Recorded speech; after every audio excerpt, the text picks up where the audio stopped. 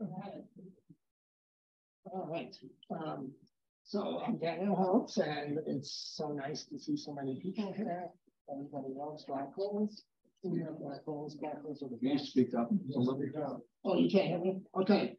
Well, okay, so welcome to the Aspen Center for Physics public lecture. The series is sponsored by the Nick and Maggie DeWolf Foundation. I've been sponsoring these lectures for 30 years. And this gives us a chance to kind of give back to the community. And the stuff we're doing here, you get to hear a little bit about what we're excited about and really cutting edge science. So every winter, groups of about 100 physicists come, meet right in this room. We've been meeting all week in this room. We're here for a week and we just discuss one topic in depth. This week, the topic is extreme black holes. Suvi actually is one of the organizers of the conference. So we're discussing small black holes, supermassive black holes, the biggest black holes in the universe, everything in between. We're discussing nearby black holes. We're discussing black holes at the very edge of the universe. And again, everything in between. We're discussing observations from telescopes, computer simulations, theory, everything. Everything that we can think of to kind of teach us about black holes. We're arguing about how the universe makes black holes, what the future of black holes will be in terms of research and data, all of this. It's really been an incredible week so far. We have a couple more days to go. So I should say I first came to the center when I was an undergraduate, came for a summer workshop, and it was just mind-blowing. I mean, all these luminaries in the field discussing all these profound questions, and then going off and hiking and biking, and just the combination was irresistible. And I think the center really played a major role in why I'm a physicist today. And I come as often as I can. This place is truly unique, really special. And so, for example, yesterday I was on one of the Highlands lifts with a friend and colleague discussing how to measure distances to black holes using gravitational waves. And we would go up the lift and get to these intense arguments and then have these beautiful runs down and back on the lift, more intense. I mean, it's just badass. Okay. You all know that Aspen is special, but it's really special. So thank you for sharing Aspen with us. I could spend the rest of the hour talking about Aspen and the science of physics, but I'm here to introduce Suvi, so let me do that. So Suvi is an astronomer. She's a world-renowned expert in transient sources. So you might think the sky is kind of quiet and boring, except for the planets and the moon, but it's actually extremely lively. And that's what Suvi studies. She's really an expert in things that go bump in the night, how to find them. She kind of thinks about ways to identify them and then go out and she finds them and then studies them. So it's really amazing. It's been very rich, very important field, really growing, very dynamic, and that's part of what we've been discussing at this conference. Her main thing is how black holes eat stars. So you'll probably hear about that today. So she received her bachelor's from Brown, her master's from UCLA, her PhD from Columbia. She was a postdoc at Caltech and Johns Hopkins, and then was a professor at the University of Maryland.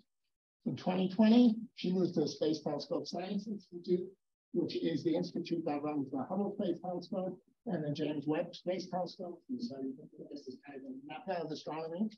And Suvi's there, and she's chair of the science staff. So she sort of sits on top, like it's in charge of all the scientists, 100+ scientists, astronomers at the institute. She's also science lead on 2 NASA mission concepts, one ultraviolet telescope and one an X-ray telescope. She's won numerous awards, including National Science Foundation Career Award, and she was selected as the American Astronomical Society Cogley Foundation Honorary Lecturer.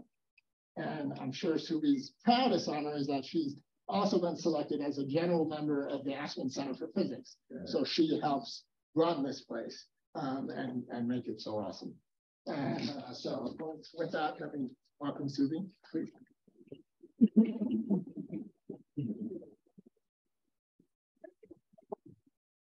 Hi, what a wonderful introduction. Aspen is indeed very, very special. And I'm really excited to be here, having organized a conference this week on extreme black holes. I'm also excited to be a general member here at the Aspen Center for Physics. So my talk today is talk about black holes in the spotlight. And indeed,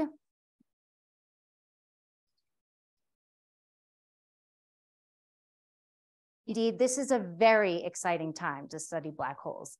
In just the last few years, there have been 2 Nobel Prizes in physics awarded related to the study of black holes. One in 2017 for the discovery and detection of gravitational waves, black hole binary systems, and one more recently in 2020 for the discovery of the supermassive black hole in our own Milky Way galaxy. I just want to note that one of the Nobel Prize winners is Professor Andrea Ghez at UCLA, who is also a member of the Aspen Center for Physics and comes here often.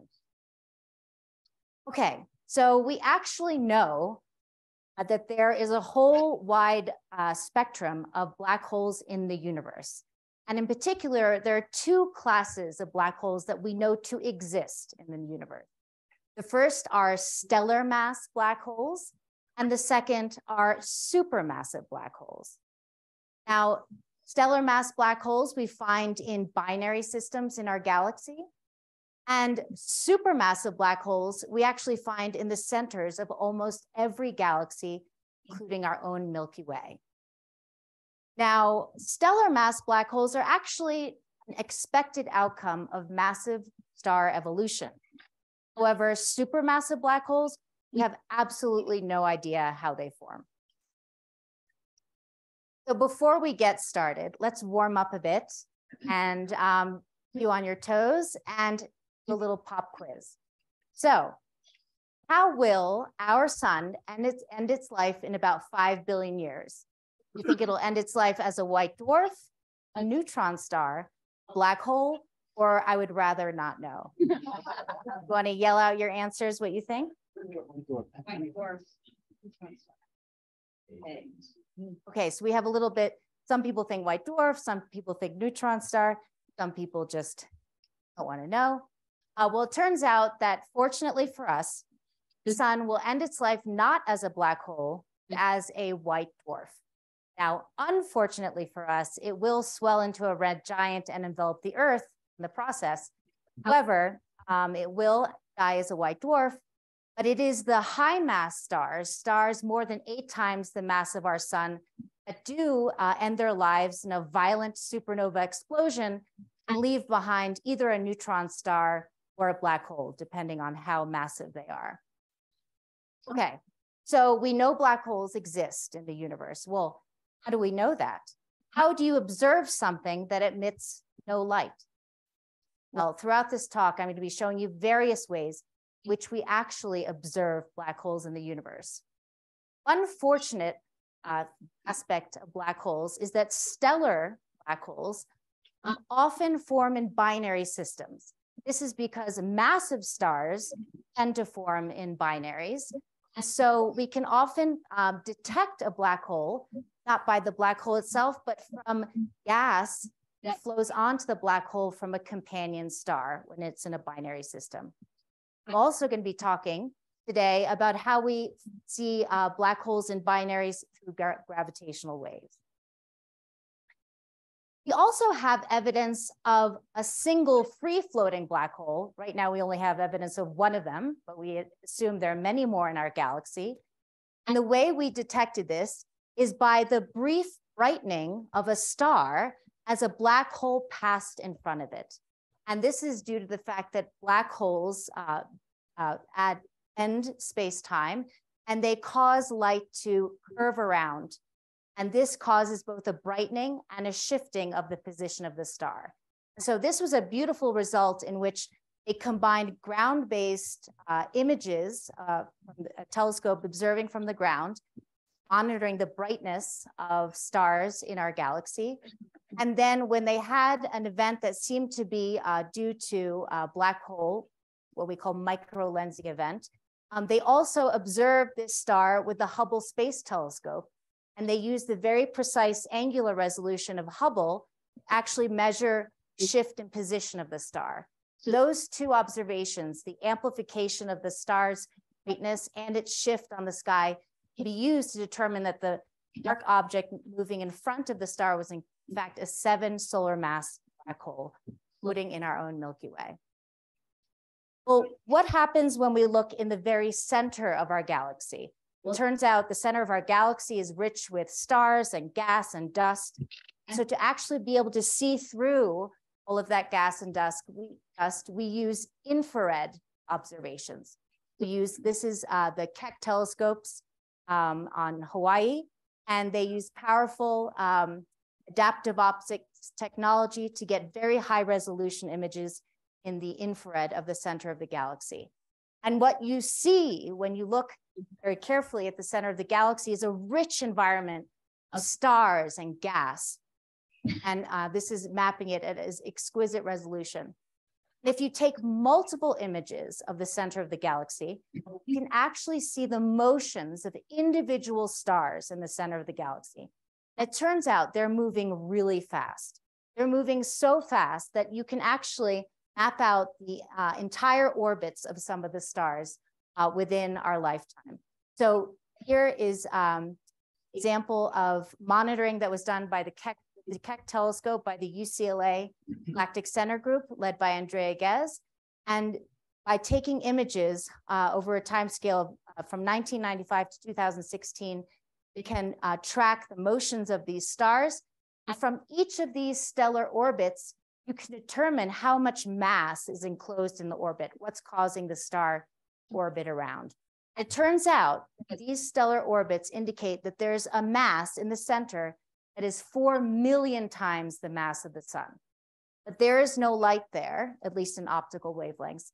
And so this incredibly massive object is in an extremely small volume and is not emitting very little light. And so it must be a black hole, a supermassive black hole of 4 million times the mass of the sun. Well, it turns out that the Milky Way is not unique. And when we look carefully in the centers of nearby galaxies where we can resolve the motions of stars and gas in the very center, we also see evidence of supermassive black holes. We think supermassive black holes are in the centers of almost every galaxy. Okay, so we know of these black holes from the motions of stars and gas. They're very center. But very recently, we now also have an image of 2 black holes.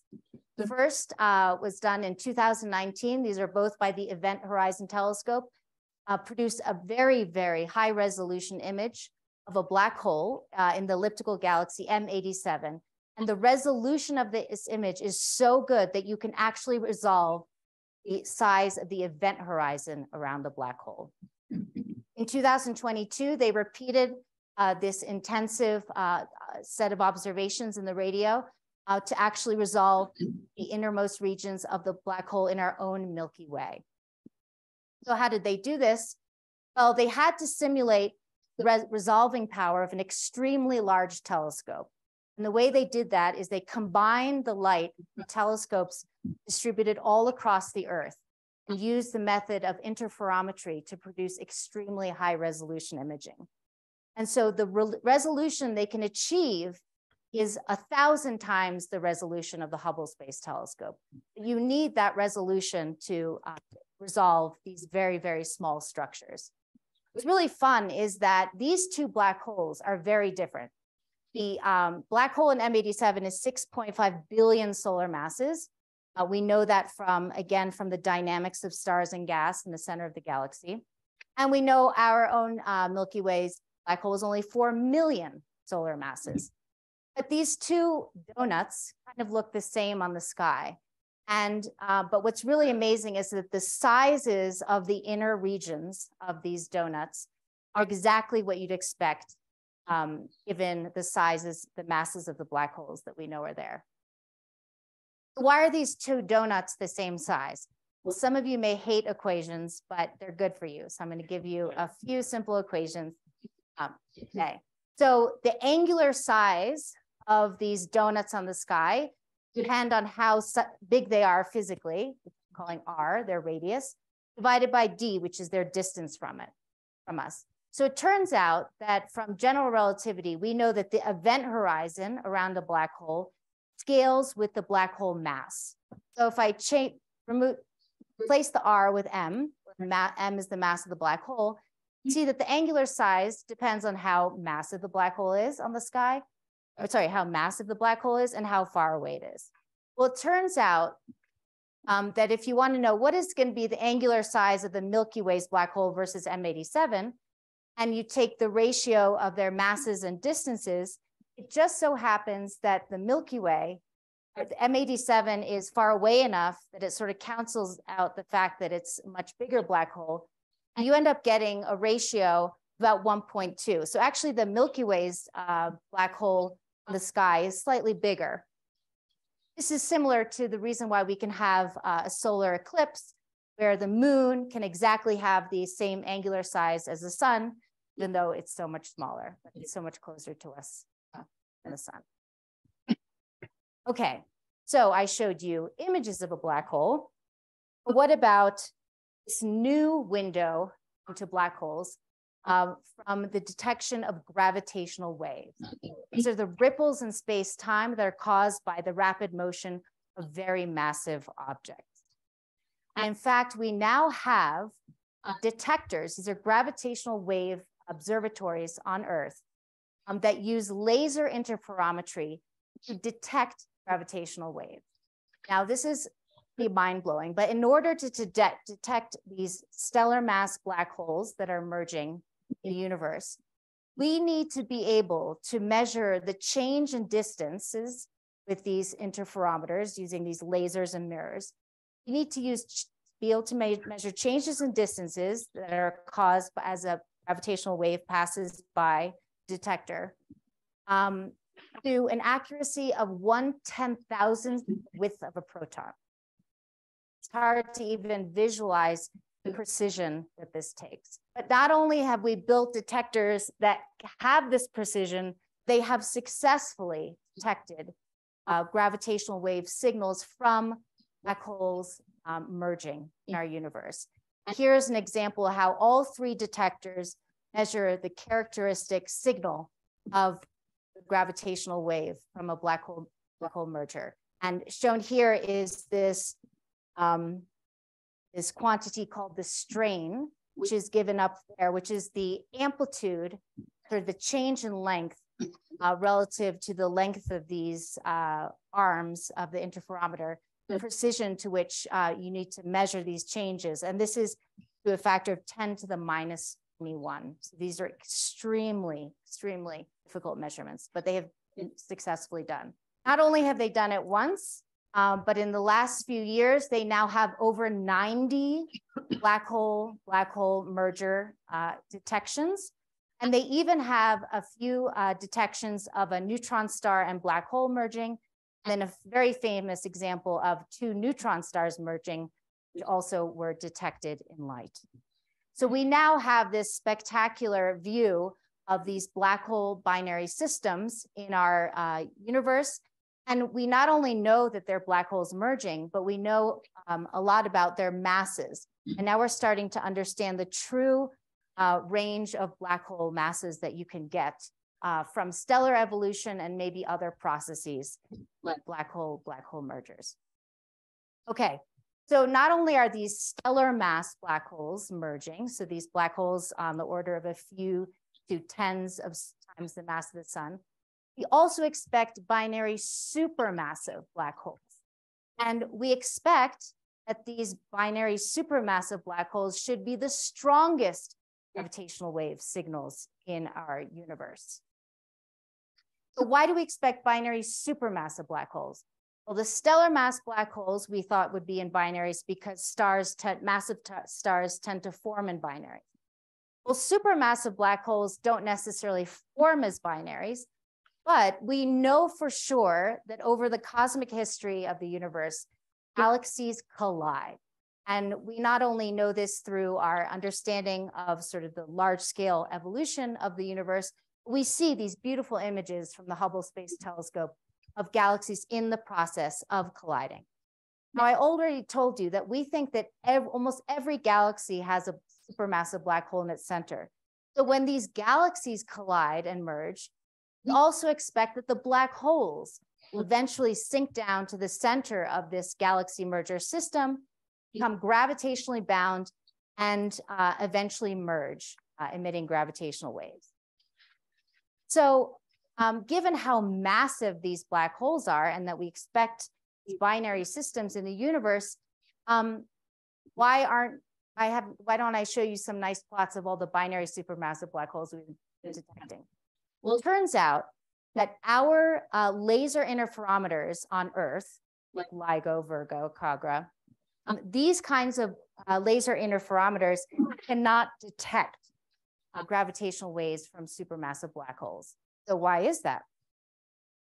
Well, I told you that these supermassive black hole systems should be very, very loud in gravitational waves. That's because the amplitude or the strain caused by the gravitational wave is proportional to the mass. So we really expect these things to be producing strong gravitational wave signals.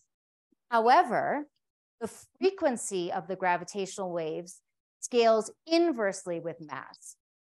So what this means is that given we're talking about supermassive black holes that are at least 1 million times the mass of the sun, it means that the frequency of these waves is going to be 1 millionth times the gravitational wave frequency of the stellar mass black holes. Now, to detect these very low frequency gravitational waves, we need to measure these positions of the mirrors using these laser interferometers on time scales 1 million times longer than the stellar mass black holes. That's because the period is proportional to 1 over the frequency. So at these very long time scales, it's actually very, very hard to use these laser interferometers to measure these very small changes in distance that give you the gravitational wave signal. And the reason for this is that on Earth, we're really dominated by seismic noise on time scales any longer than tens of milliseconds. So if we want to be able to detect these gravitational waves from the supermassive black hole binary systems, we really have to get off the Earth. And so the best thing to do, of course, is to go to space. And another advantage about space, besides the fact that you don't have to deal with seismic motions, the shaking of the Earth due to geological activity, the other advantage is then you can make your detectors, instead of kilometers away from each other, you can put them millions of kilometers apart. And the further away you make the baseline of your interferometer, less precise you have to measure the changes of distances, measure the same amount of strain. So indeed, the European Space Agency, along with support from NASA, is going to be launching a laser interferometer space antenna in the 2030s to specifically be able to set sensitive to gravitational waves from supermassive black holes. Okay, so I've talked a lot about binary stellar mass black holes and binary supermassive black holes. Well, what about boring old single supermassive black holes in the centers of galaxies? I told you that almost all galaxies have them.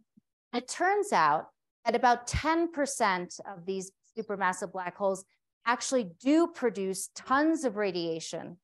That's a result of gas that's actively feeding onto the black hole.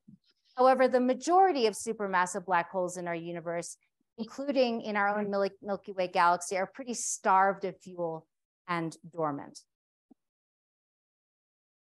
However, for the small percentage of black holes that actually are feeding on gas, one nice property of this feeding process is that it produces a variable flickering signal. We can use what we call time domain observations, use repeated images of the sky to actually pinpoint this flickering in the center of a galaxy and determine that there is a supermassive black hole there and it's feeding on gas. We can also look for a more rare event, and a black hole doesn't just feed on gas, but it literally gobbles up and eats a star. So what happens if a star ventures very close to a black hole? This is actually a computer simulation that shows that if a star ventures close enough, tidal forces of a black hole will literally rip it apart. And this is because any type of object next to another object will feel tidal forces due to the differential gravity across the star. And so the near side of the star will feel a stronger gravitational pull than the far side because of how gravitational pull depends on distance. And so this differential tidal force on the star stretches it and squeezes it, just like the moon exerts tides on the oceans of the Earth. These tides near a black hole are so extreme that they can actually rip the star apart. And so we can calculate how close does a star have to get to be ripped apart. And you do this by setting the tidal force equal to the self-gravity of the star that keeps it together. And you get this characteristic radius, this distance from the black hole at which a star will be disrupted. So how close do you have to get? Well, it depends both on the type of the star as well as the mass of the black hole. So this diagram shows the event horizon, which is this point of no return around a black hole, which scales linearly with the black hole mass. That's shown in the black disk. And you can see that as you go to bigger black holes from 10 to the 6 to 10 to the 7 to 10 to the 8 solar masses, this event horizon is growing linearly with the black hole mass. Shown in orange is this tidal disruption radius, this radius at which a star will be ripped apart by the black hole. And you can see that that's also growing with mass, but a little bit more slowly. However, stars in our galaxy come in all different sizes. And in particular, a star goes through dramatic changes through its stellar evolution. And so because the major differences in the density and structure of stars, the tidal disruption radius is very different for the sun than for a very compact system like a white dwarf, or for a very extended puffy star like a red giant. So once a star does pass close enough to be ripped apart, gas from the star, about half of it, falls back onto the black hole and is available then to feed the black hole and produce a luminous flare of radiation. So this is a computer simulation of exactly how those debris streams from the stretched and ripped apart star actually then fall around the black hole and start feeding it to a disk. So what I've focused on mostly in my career is searching for these luminous outbursts of radiation in the centers of galaxies that could be attributed to a black hole, a supermassive black hole swallowing a star. The way we do this is we take advantage in this golden age of time domain astronomy. We now have these spectacular large area CCD cameras that can image very, very large parts of the sky at once. And so you can actually, instead of just getting an image of the sky, you can take multiple images every night and actually get a movie of our night sky. Shown here are the various telescope detectors that are on now and will be in the future. And in particular, I've worked a lot on this Zwicky Transient Facility, ZTF, which has a spectacular field of view and can do wonderful time domain science. Okay, so to hunt for these tidal disruption events, which is what we call these black holes eating stars, we use a technique called image differencing. So we take a new image of the sky and we find an old image that we took maybe a year ago, and we take the difference, and what's left is the only part of the galaxy's light that was changing, okay? In this case, we see a bright spot in the center of the galaxy. That means that the galaxy suddenly got brighter in its center. We call that a nuclear transient. Now, before you get too excited, not every nuclear transient that we detect has to do with the galaxy's central massive black hole. In fact, the most common types of transients in the universe are supernovae. This is also a consequence of massive star evolution. When stars explode at the end of their lives, But we also have another class of supernovae that actually relate to the explosion of white dwarfs, not our sun, don't worry. The white dwarf has to be in a binary system in order to reach the mass to be able to explode. But here's an example of a nearby galaxy where you see this discovery in 2011 of a new source that is a supernova, nothing to do with a black hole. The problem is that these supernovae, these massive star or thermonuclear explosions, are associated with stars, but there are lots of stars in the centers of galaxies as well as in their outskirts. So you can have supernovae going off near the center of a galaxy. So we work very hard to make sure that the transient that we're detecting actually has to do with a supermassive black hole and it isn't just a supernova. So after we filter out all these pesky supernovae, we have detected now in the last few years over 30 examples of galaxies who've had these outbursts of radiation from their massive black holes disrupting and accreting a star. And in fact, all the galaxies here have supermassive black holes around 10 to the 5th to 10 to the 8th solar masses. Okay, but what about this mysterious middle range, which we call intermediate mass black holes? I've talked again a lot about stellar mass black holes and supermassive black holes. Well, this intermediate mass black hole phenomena is sort of expected to be there, but we actually have very, very little direct evidence of black holes between 100 and 10,000 solar masses. However, it turns out that if we could observe the tidal disruption of a white dwarf, that would be smoking gun evidence for the existence of these intermediate mass black holes, which are the missing link between these populations. So why is that? Well, it turns out that a white dwarf disruption event is only observable around intermediate mass black holes. And that's because for a supermassive black hole, for example, here shown 10 to the 6th solar mass black hole, you can see that the tidal disruption radius of the white dwarf is inside the black hole's event horizon. That means that the white dwarf passes through and is swallowed whole before it's disrupted. And so there's no way for us to observe what happens to it once it enters the event horizon. So this is a fancy plot that's demonstrating exactly what range of black holes can disrupt different types of stars.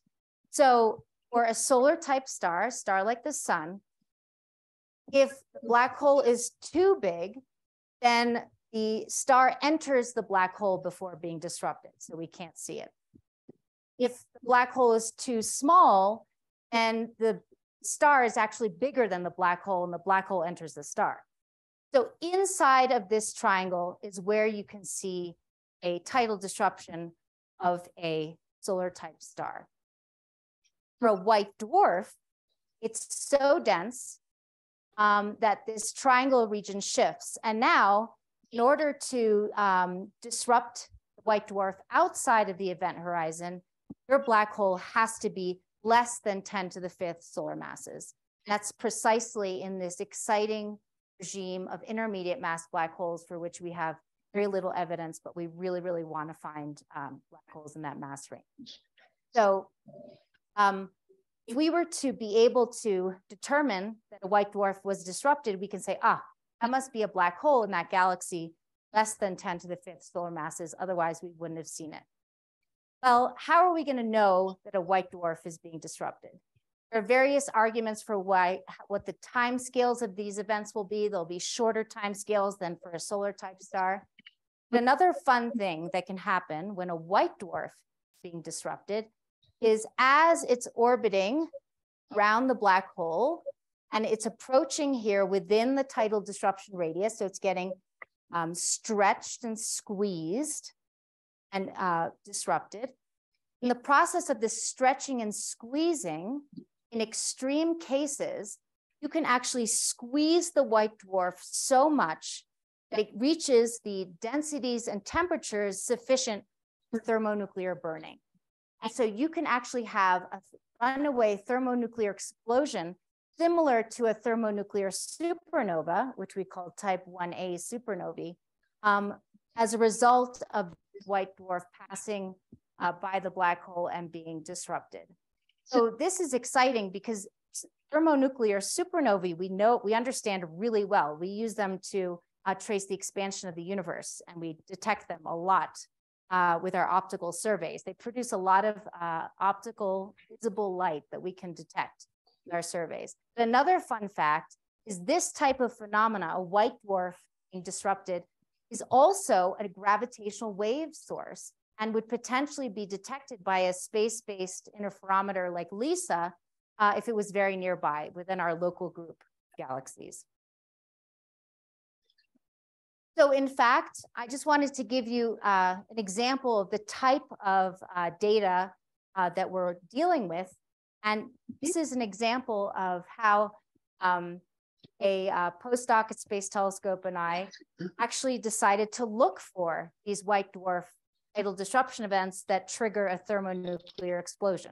So the way we did this is we said, okay, well, where do we think these intermediate mass black holes are? We think they should be in the centers of smaller galaxies. So we're going to look in the dwarf galaxies. So we're going to look for transients that happen near the centers of dwarf galaxies. And in particular, we're going to look for things that look like thermonuclear supernovae in the centers of dwarf galaxies. And so we went through this beautiful archive of transients that have from the Zwicky Transient Facility.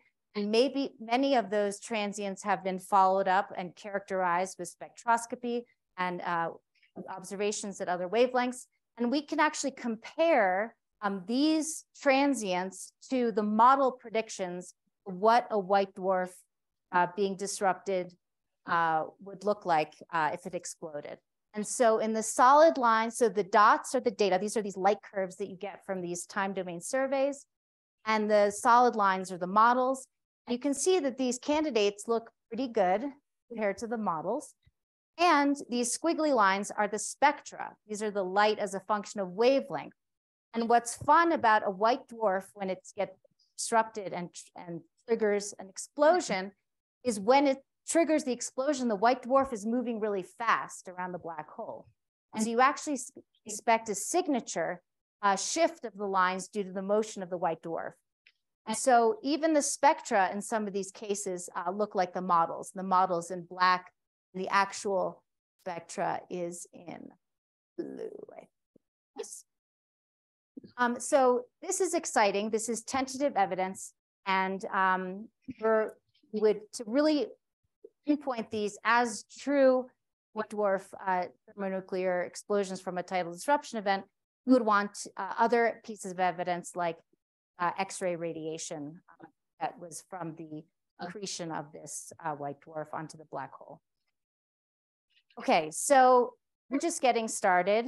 While we have these amazing optical surveys already operating, like the Zwicky Transient Facility called ZTF, in just a couple of years, we are going to have the next big facility. This is called the Vera C. Rubin Observatory. It's in Chile, and it is a huge order of magnitude increase in survey power. And it's really going to be a factory for all types of transients, including supernovae and variable active galaxies, and of course, the tidal disruption events that I've been talking about. But we don't want to just look with visible light. We are going to have two major telescopes with amazing capabilities in the infrared. And of course, hopefully everyone has heard about the successful launch the James Webb Space Telescope on Christmas Day in 2021, and is already taking spectacular data that's getting the entire astronomical community excited, both observations of the early universe and also exoplanets. And in 2026, we're going to have another major flagship mission launched from NASA to be launched about 2026. And this will be kind of like Hubble, but with 100 times the field of view. so it's going to be a real game changer in terms of surveying the sky with a space-based resolution. So what are the advantages of the infrared? Well, when you go to these longer wavelengths, you can see light from the very early universe. This is due to the expansion of the universe over cosmic time and the stretching of light waves from shorter wavelengths to longer wavelengths. So we are really excited with these amazing infrared capabilities shown here as a deep field for the James Webb Space Telescope. We want to be able to detect these tidal disruption events, these black holes swallowing stars over cosmic time to map the growth of massive black holes from the early universe to today and to tackle the unanswered question, how they first form. Okay, so I began my talk by wondering, how do we observe black holes? They don't emit light. Well, I hope from this talk today that you've seen that we actually can observe black holes in many ways. We can see X-ray radiation from accretion from a companion star. Those are called the X-ray binaries. We can see stars temporarily brightening due to the passing of a black hole in front of them due to the effect of microlensing. We can infer the presence of supermassive black holes in the centers of galaxies from the motions of stars and gas in their very centers.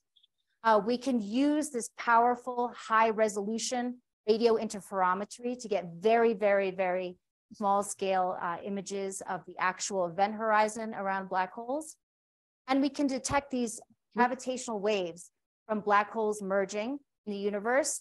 Right now, we can detect them from stellar mass black hole mergers, but soon in the 2030s, we can extend this to the supermassive black hole binary mergers. You can see active galaxies whose supermassive black holes are swallowing gas and producing radiation in the form of both high energy radiation and radio jets in some cases. Then we can see these rare but exciting moments when a black hole rips apart and swallows a star. And then maybe soon we can definitively detect a thermonuclear supernova that's triggered by a white dwarf tidal disruption event. Thanks.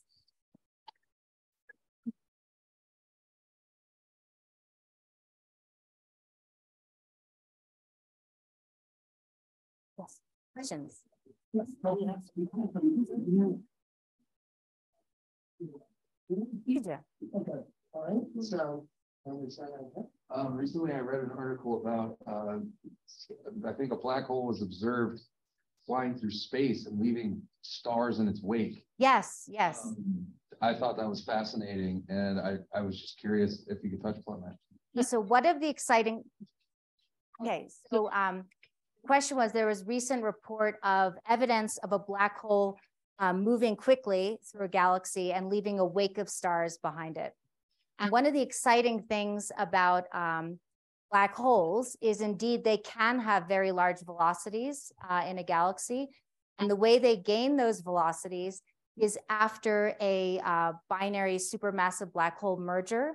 Is in the process of emitting gravitational waves, they can get a recoil kick that launches them in a certain direction, depending on the orientation of the black holes. And so this kick of the black hole is exciting because one of the things we're talking about in this conference, maybe we can see these black holes after they've been kicked following a merger by looking for something that looks like an active galaxy, but instead of being in the center, it's off center. So the black hole has moved, and as it moves, it can actually carry along with it not only a disk of gas, but also a cluster of stars. And in this case, they were arguing that it was also causing this sort of wake of stars behind it. But one of the fun things that relates to my research is that when these black holes get kicked, they can also increase the rate at which they gobble up stars. So one potential observable we would look for is a tidal disruption event, these nuclear flares, but instead of nuclear, look for them off nuclear. Look for these type of flares, but not in the center of a galaxy, and see if you can prove that that's from a black hole, a supermassive black hole that was moving away from the center of the galaxy, but also disrupting stars in its journey. There was a discussion, I believe it was last year, sponsored by the Institute, about holography. Is there any place for the use of that concept in discovering what you're looking for? Okay, I remember there's a concept of black hole holography, but I forget what it actually is. Yeah, so that's tying information on the surface of a black hole to information on theories and dimensionality things. Oh, I understood it to be like holography. It represents something. If you see one Projection of something. Yeah. project what may be behind it in some format. I really So that's what I took from it, and I'm wondering if there's any application here. Yeah, so I think holography is quite speculative for this, and it generally applies to. We think where it'll become interesting is for very small black holes, especially when they evaporate, and there may be consequences of these theories. It's not relevant to that, astrophysics, which is too bad because then we could test these kind of very speculative things. But on a slightly related note, I mean, when we talk about, for example, these Event Horizon Telescope images of the black hole, to interpret those images, they've used extensive 3D computer simulations. And so they actually simulate the plasma around black holes of different masses and spins, and then different orientations. And so in some ways that EHT image is really a projection of sort of these 3D models. And so we have to take whatever information we have from the image and connect it to these true physical models. Really related. Where are you on in the process of determining how these were formed? Ah, yes. So yes. The question was, where are we on how these black holes actually form? So like the supermassive black holes. So in every proposal that I write, the first paragraph always claims that my research is going to tell us how supermassive black holes form. Okay. And my argument is, it turns out that especially the lower massive black holes, so the black holes less than 10 to the 7, less than tens of millions of solar masses to thousands of solar masses, those smaller black holes give us information about how heavy those primordial black holes were, the original black holes were that actually grew over cosmic time to be black holes that we see today in the centers of galaxies. So these primordial seeds, so we don't know how they form. So we ask the theorists, well, how do you form a black hole in the early universe? They say, oh, okay, well, what if I had a really massive star in the early universe? Okay, well, that will collapse and form a black hole, okay? And then you have another theorist who says, well, I don't know how easy it is going to be to form those really massive stars in the early universe. I really like your idea. I have a better one. A major gas cloud is going to collapse directly into a black hole. And then the other theorist says, well, I don't think that's easy either. So it turns out that both ideas are problematic, but I'm sure we'll find a solution.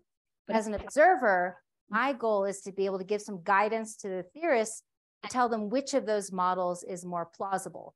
So it turns out that if you take those primordial seeds, black holes in the early universe, either the heavy seeds formed from the direct collapse of gas clouds or the lighter seeds formed from the collapse of massive stars, and you grow them over time, so they accrete gas, they merge together, and you see where they are today.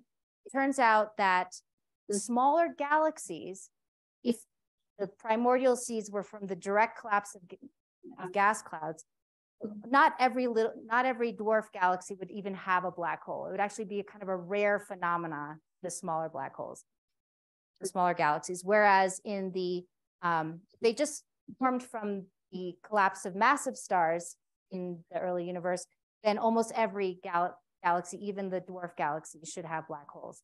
So what we're doing is using tidal disruption events, these black hole eating star events, to pinpoint, there's a black hole, there's a black hole, there's a black hole. And because we're sensitive to these lower mass black holes, we can use these as a probe of which of the galaxies have black holes, and maybe convincingly test these models. That's what I say in my proposal. So far it's working, but one day we'll really do it. When gravity waves from two sources meet, do they superimpose and form fringes of amplification cancellation zones? So the fringes that we are measuring are from when the gravitational wave reaches the Earth. And when it does, it's squeezing and stretching space-time as it passes. And these laser interferometer telescopes that we have, or detectors that we have on the Earth, they're designed with these lasers and mirrors to be able to measure this squeezing and stretching, this change in length as the gravitational wave passes. So they use the interference between these two arms to measure that distortion and get the gravitational waves. Gravity wave meet, superimpose? When two sources of gravitational waves, do we ever have enough gravitational waves sources at the same time so you have to disentangle? I mean, that's I'm in the gravitational wave business, so this is a good question. Yeah, there's a stochastic background of gravitational waves, which is exactly that. All the black holes merging in the universe, yeah. So all the ones that Suvi's talking about, all of them generate gravitational waves, and there's a hum of those, and they superimpose because they're all very weak. That was the 10 to the minus 21. It's very, very weak. So they just all kind of go on top of each other. When they get strong, that's no longer true.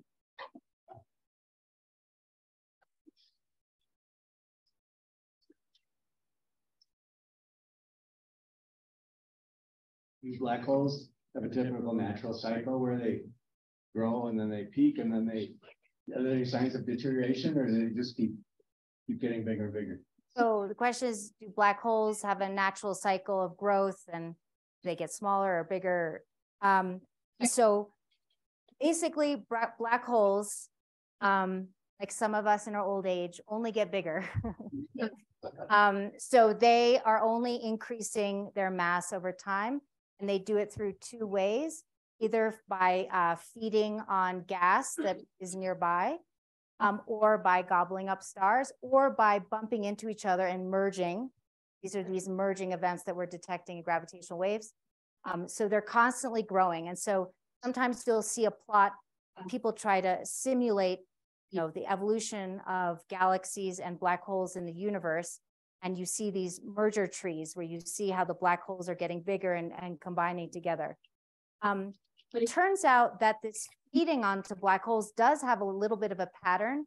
And there's a sort of a history of how fast gas is converted into stars in the universe. And turns out that there is a time period in the universe where galaxies were producing the most stars, with the highest star formation rate. And that is correlated to the period in which gas was being funneled into black holes the most. So there is an epoch of our universe's history in which galaxies are forming stars the most and the black holes are feeding on gas the most.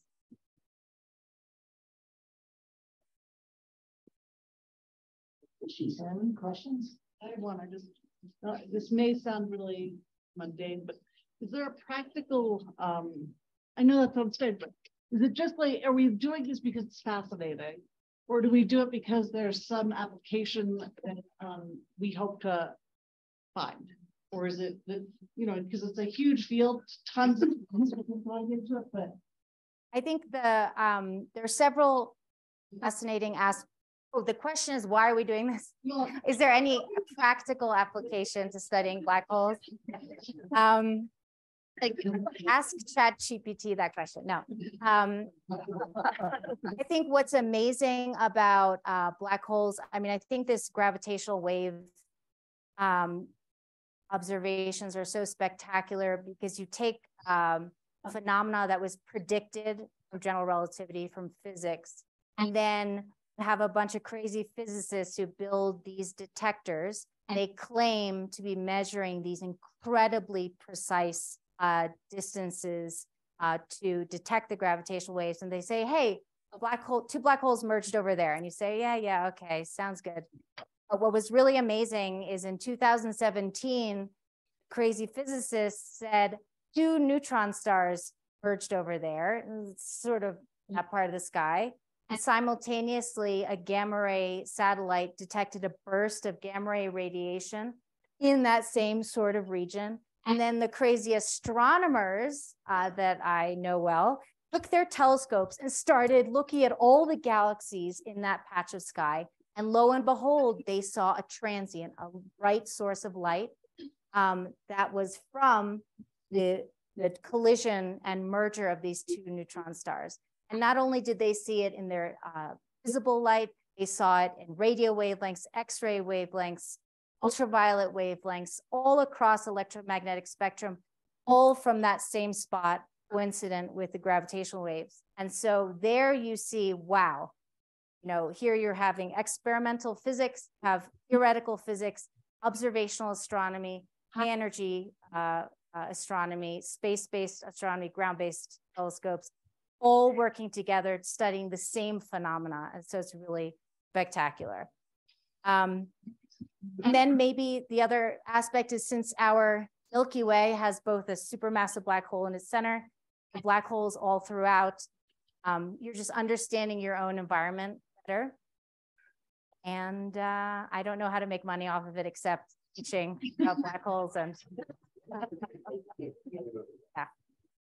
I think we have time for one more question. So someone that hasn't asked, last chance in the back. I have a question. Oh, yes. So I heard a theory about the white holes. What do you think about the white hole? Well, white hole. Can you tell something, and what do you think about? Oh gosh, what do I think? There is Carlo Rovelli, who you know, that he wrote this book, and this book now is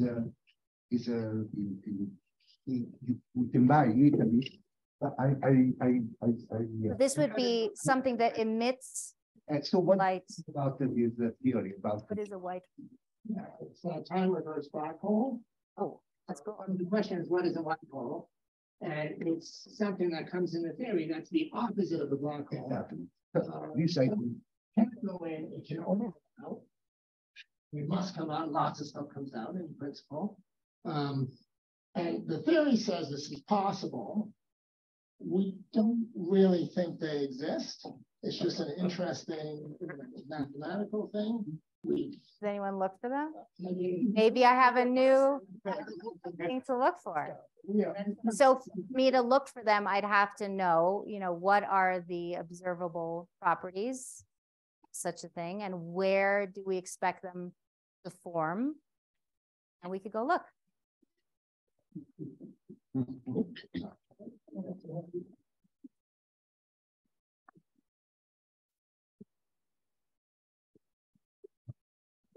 I mean, I think Suvi will be around a little. Yeah.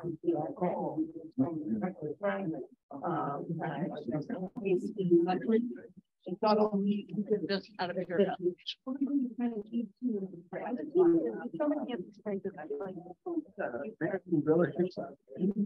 Oh, good. We don't have the